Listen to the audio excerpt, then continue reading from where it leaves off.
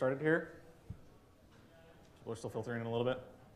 So I'm talking a little bit about sort of reducing deployment friction, how the release process works to make that happen. My name's Andy Delcambre. It's not phonetic. It does rhyme with welcome. This might be one of the few cities that's not necessary to say, but probably still is. I'm a Delcambre on Twitter, on GitHub, on Flickr, et cetera, most places on the internet. You can find me there. And I work for EngineYard. So I work on the EngineYard cloud product. We host mostly Ruby and Rails applications on EC2 on the cloud. And we also have a managed hosting offering as well. I work on the cloud team, but I also work largely on internal projects, so things for sales, finance, support, et cetera, but also the engineering team. And this is a lot about what I've been working on with regards to the engineering team tooling. I live and work in San Francisco. It's a beautiful city. If you haven't visited before, you should. This is from near my apartment. So the subtitle of my talk that I submitted is Reducing Deployment Friction. And as I was sort of developing this talk, I was realizing that the deployment bit is only part of the story. It's not really just about deployment friction. It's about development friction as a whole. It's not just about the final step of deploying the code, but it's about how you get there all the way from writing the code to merging it, to getting it out, to testing it, et cetera, all of these things. So the whole process to reduce friction in that, to ease the transition, or to ease getting code into production, basically. So again, like I said, I work at EngineYard, and this is basically how we do it at EngineYard. And the point of this talk isn't so much that you should do it like this. It's more about defining the process, discovering the process that you have, and then automating it so that way, however you do it, can be done faster and better, and with less friction. So the first thing that you might do when you're sort of ready to start working on a task is file a ticket, at least on EngineYard. Everything has to have a ticket to be able to be worked on. There's a few exceptions, but in general, you have to have a ticket before you start working on things. We use a ticketing system called UTrack. How many of you guys have even heard of UTrack? I really like it. I had never heard of it until I started investigating ticketing systems. It's pretty good. It's very flexible. It's kind of enterprisey. It's a big Java thing, but it's really snappy. It has a good search interface. If you are looking for a ticketing system, I would recommend looking at it. So this is a sample ticket that you can kind of track through this process. The important things to note here are on that left side there, all of those columns, or all of those fields, every single one of those is customizable, completely customizable. You can add more custom ones. You can remove any ones you don't like. You can customize all of the states in those fields, the options in those fields. It's very flexible. And the other thing to note is that there's that links section there that says this one is required for another ticket. We use this really heavily to associate tickets together. So there's both bidirectional links, like relates to, where just things are related. Things like this, where it's one directional. So this is required for another one. If you look at the other ticket, it would say depends on this ticket. And we use this a lot for what we call roadmap tickets. So we have a high-level roadmap ticket that we schedule as far as bigger features, and then all of the other tickets are related to that one. So you can look at that roadmap ticket and see what all the tickets that are associated with it are, and how many of them are completed or whatever. So when you're starting a ticket, the first thing you do is just assign it to yourself. Nothing else needs to happen. You don't need to change the state or anything like that. Just assign it to yourself. So then, now that we have the ticket assigned to ourselves and we're ready to start working on the ticket, we use Git, of course, and we always check out the branch name, and the branch name is the same as the ticket ID. So this allows us to see what's being worked on very easily. So when commits come in on a branch, or when you're looking in CI and you see a list of the branches that are in there, you can always see which tickets are being worked on. Similarly, when you commit code, we always tag the commit with the ticket ID. So this allows you to, when you're looking through Git history, or if you do Git blame, something like that, you can see both the commit that was related to that and see the sort of what you fixed, and also go back and look at the ticket and see why it was a problem in the first place. A lot of times it's not very clear from the commit message. So another thing that we do at EngineYard almost exclusively is we pair. We try and aim for 100% of the time. We usually get about 80% coverage of pairing, maybe a little bit more. We use this so-called tete-a-tete pairing setup that Josh Susser sort of came up with and blogged about at Pivotal. This is Josh in the front there. This is back to you. It's really good. We've been using it pretty frequently. Pretty much all of our pairing setups are like this now. So the two displays are mirrored, and so both people are looking at the same thing, but you're sort of square in front of a computer. It's easier to avoid distractions, and you can also look the person that you're pairing with in the face. You can have more conversations about it and still be focused on the computer. Everybody sort of has their own setup in front of them. And it's also, you're not as modal, where you don't have to like look at the computer and then turn and have a discussion. It's more fluid. It works really well. We liked it a lot. So we don't do very much, we don't really do any formal code review because we do almost all pairing. There's a handful of things that we kind of do code reviews on if somebody's not pairing for a little while. But we kind of do that ad hoc. We don't actually have a system set up for that. So the other thing we do, obviously, everyone here should probably know this, we always test drive our code. Probably don't need to sell anyone on this, but the point here I'm trying to make is that we run just the focus specs locally. So when we're developing, we'll write new specs, run those specs, make sure they're red, and then write the code, watch them go green. Normal test driving stuff, but we don't ever run the full suite locally. We always depend on CI for that. The full suite takes too long to run locally for it to be efficient to do. So typically, we're just running cycles around the one file or one set of specs that we're running on locally, push the whole thing to CI. So we push to CI for the full run. We push to the branch. This is our CI system. It's something we wrote in-house. It's called Ensemble. And this is sort of an example of how this might work. Kind of ignore that first one where something went wrong. But that second one, I pushed code. It was, I fixed a few specs before I pushed, but I knew that there would be more.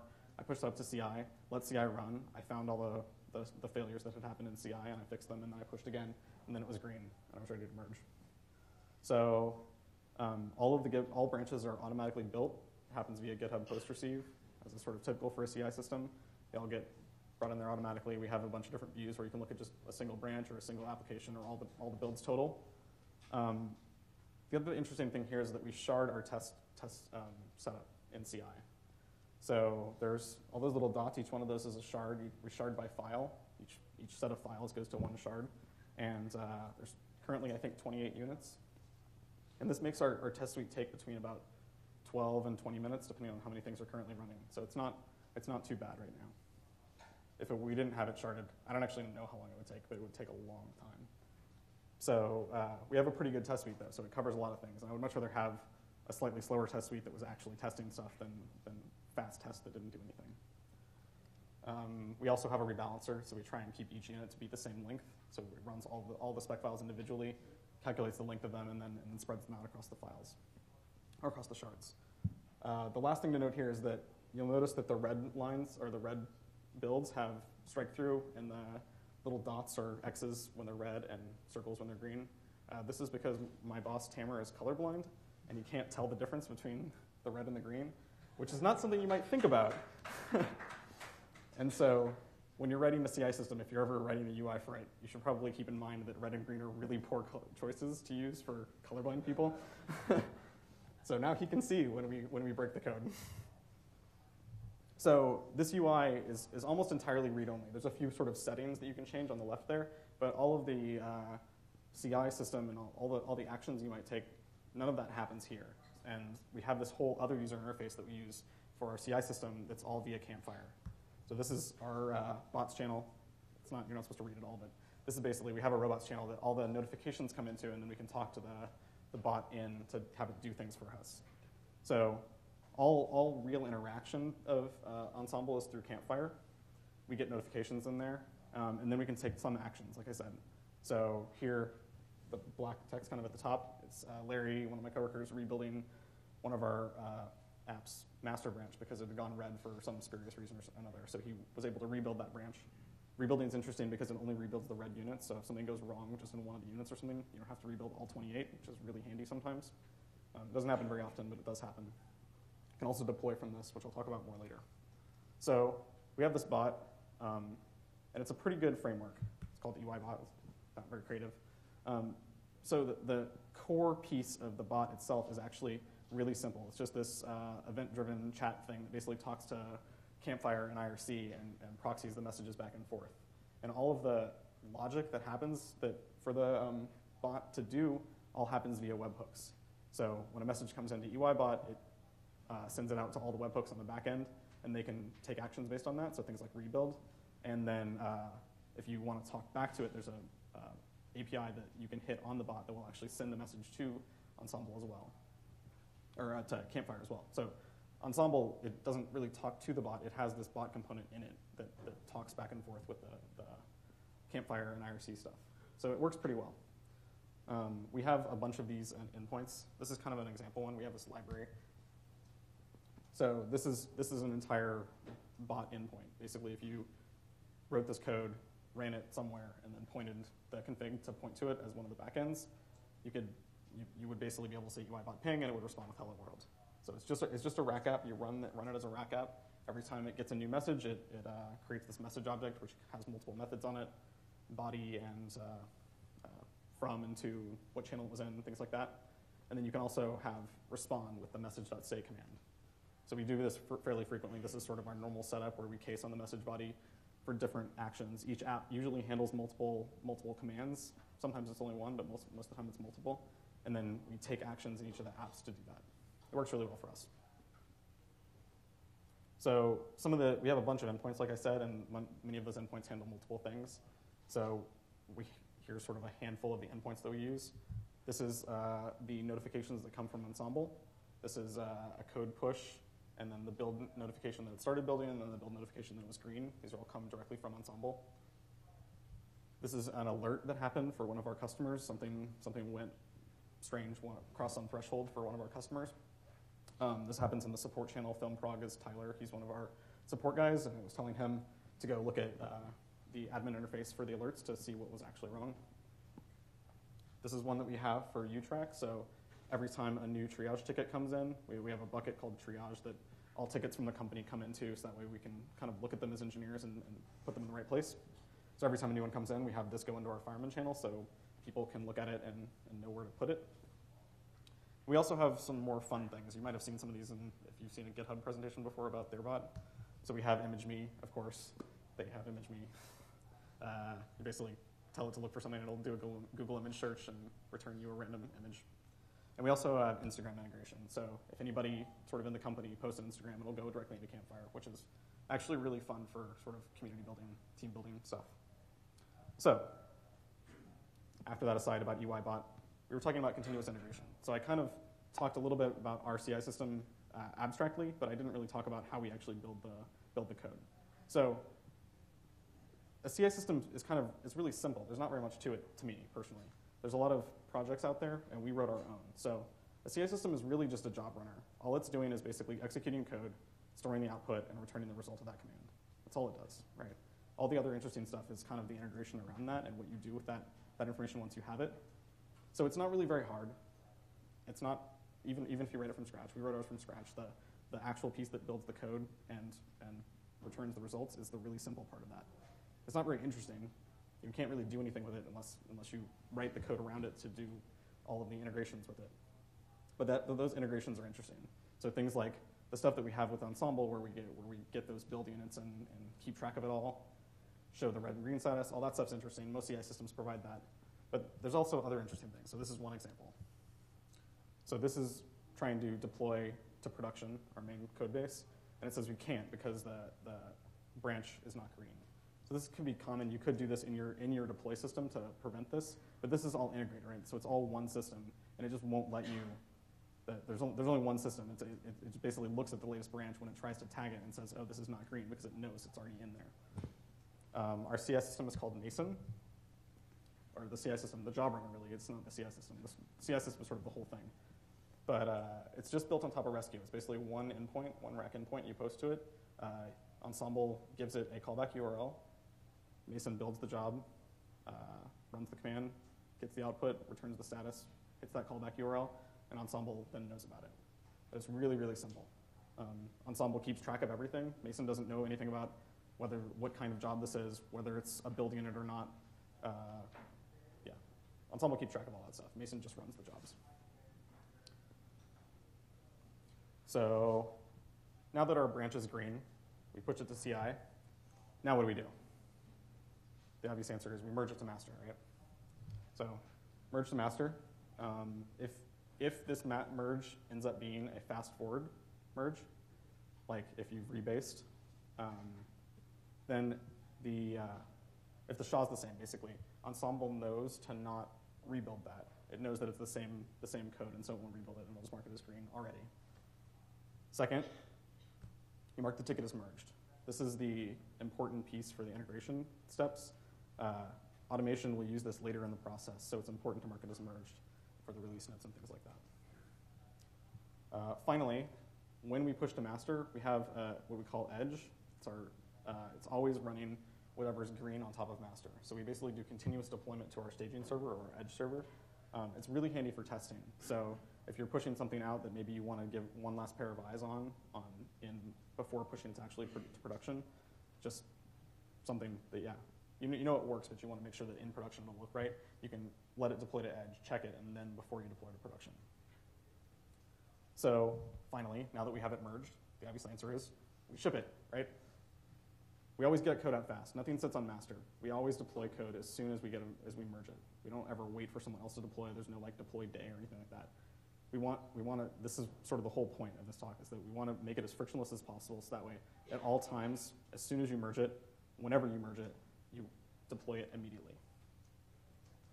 So it's not quite continuous deployment.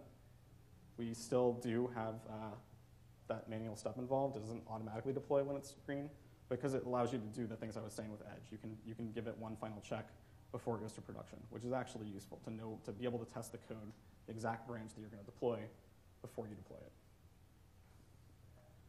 So like I said, master is always deployable. We always deploy immediately after merge. So what did this lead to? We had 404 deploys so far in September as of yesterday when I took these stats. I thought that was a funny number, but this is across all of our apps. It's pretty good. I'd like it to be better.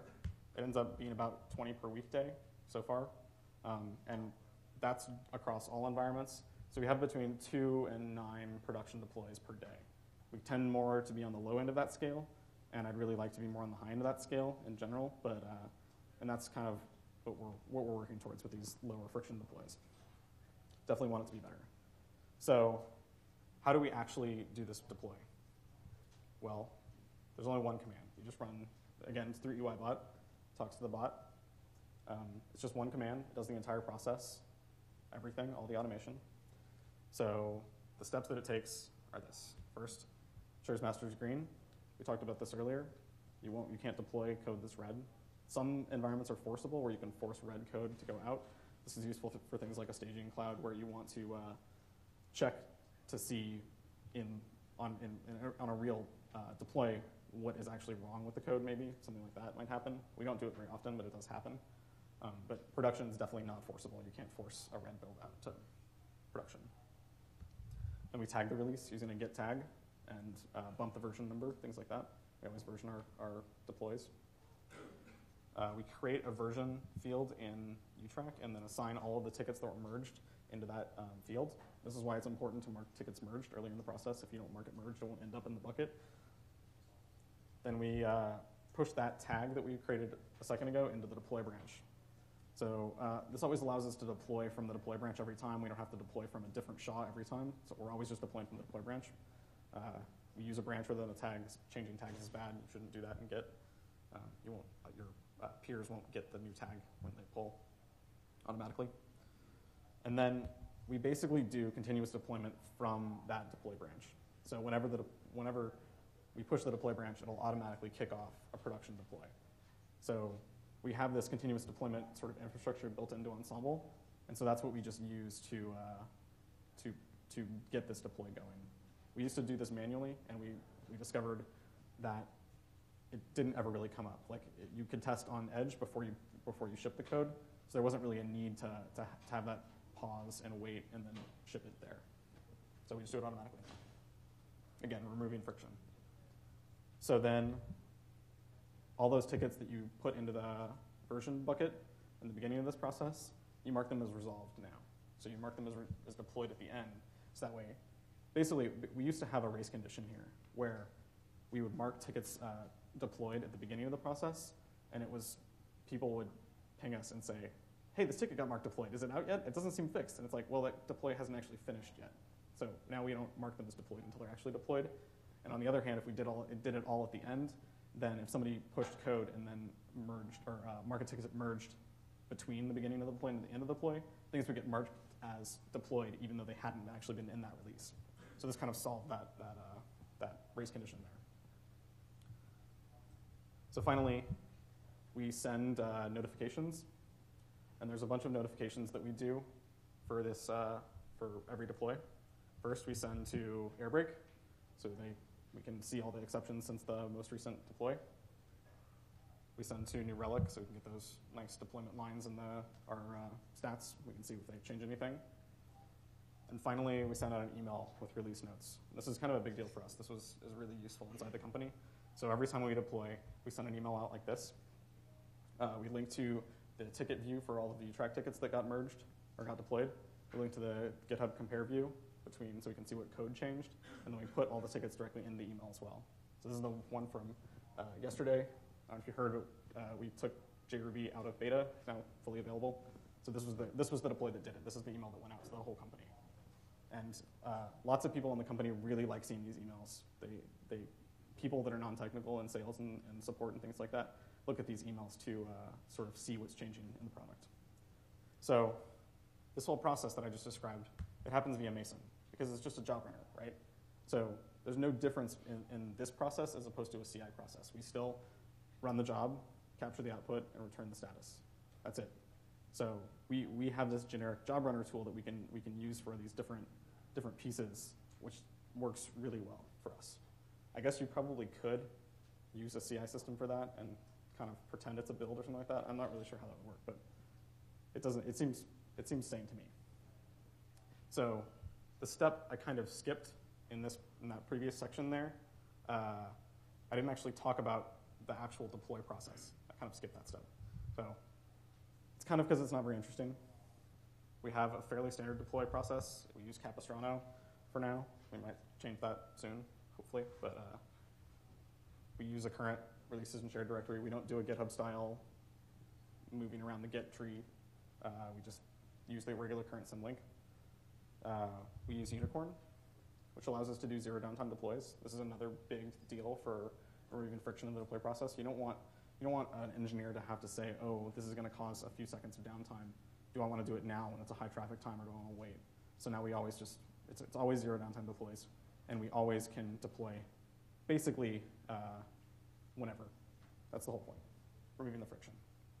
So I don't know if you know how the zero downtime deploys in Unicorn work, but basically you put the new code in place, you move the current symlink, then you trigger the deploy in Unicorn, all without ever putting up a maintenance page, and then the deploy in Unicorn spins up new workers that start serving requests out in the new directory.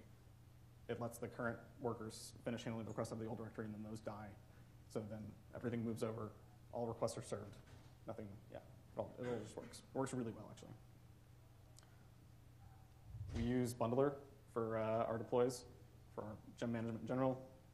I think this is probably an obvious thing for most people here, but you should definitely use Bundler.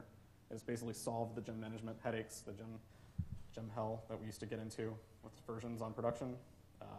We defer to Bundler for sort of the deployment best practices. There's this -- deployment flag in Bundler that does a couple of switches that are kind of the best practices for deployment, how it handles the lock file and things like that. So yeah, that's really good. And then finally, even if we have migrations, we still don't take downtime. This isn't really a magic technique, or it's not really magic. We don't do anything special. It's just a technique that we use. Again, because we don't want to prevent people from shipping code we don't want to prevent people from shipping code just because there's a migration in it. We don't want them to say, oh, this feature needs a migration, so therefore I'll have to wait until the weekend to do this because we need to take 10 minutes of downtime or whatever. So this technique, for example, if you want to add a column, it's pretty simple, really.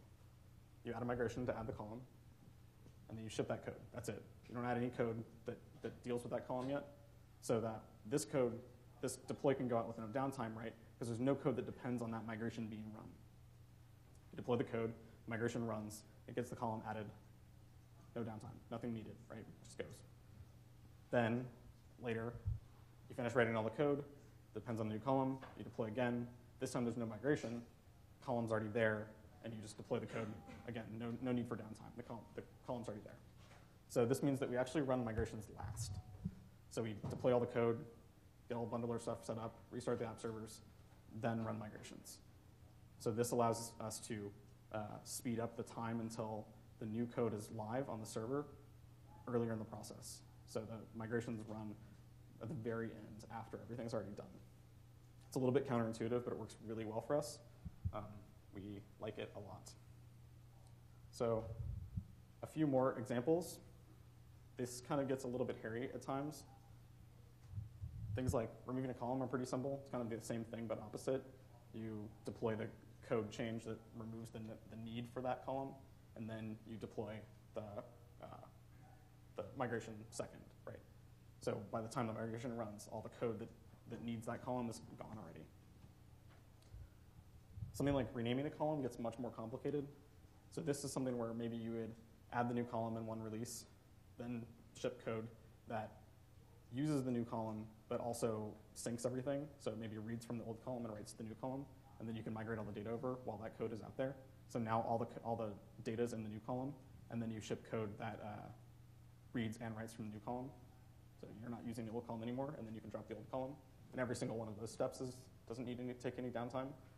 And this is where taking downtime might not be the worst thing. It's kind of a trade-off at this point.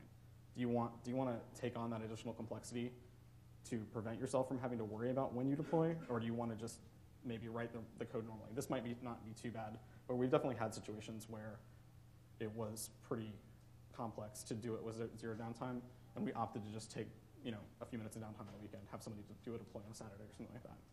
And we also have done deploys where if we want to add an index to a really big table or something like that, that clearly needs a downtime. It's not really possible to have a table lock for 5 minutes and have it keep working. There's no way to do that without downtime. So this has been a really good technique for us. We use it pretty much all the time. Anytime we run a migration, I think the last time we had to take downtime was one of those adding an index things, and that was a few months ago. I can't think of any recently that we've had to take downtime for a migration. So it works really well. So again, this is all about just reducing friction to ship code. You don't want to, by using this technique, you don't have to worry about when you deploy anymore, and that's kind of the whole point. So all of this is a work in progress, sort of everything I've just talked about. It all started as a side project. We didn't ever decide that we were going to build this thing, and there's still a lot more that we want to do.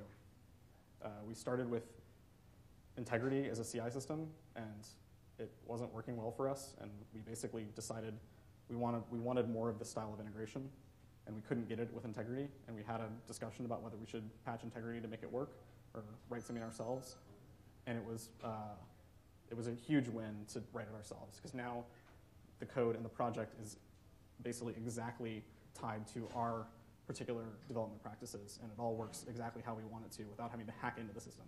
I'm sure that it has been easier to work on the ensemble system than it would have been to try and get integrity to do what we wanted it to do.